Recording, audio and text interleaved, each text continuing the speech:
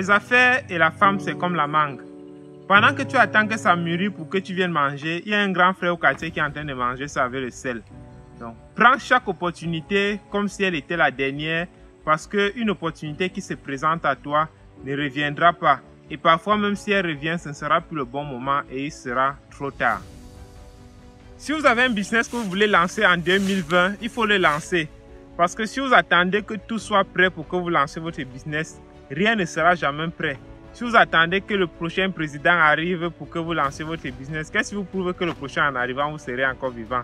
Et aussi, je vous conseille de vivre chaque jour de votre vie comme si c'était le dernier. Parce qu'il peut arriver que ce soit le cas. Et alors, si il arrivait que ce soit le dernier jour de votre vie, au moins vous aurez pu lancer votre business.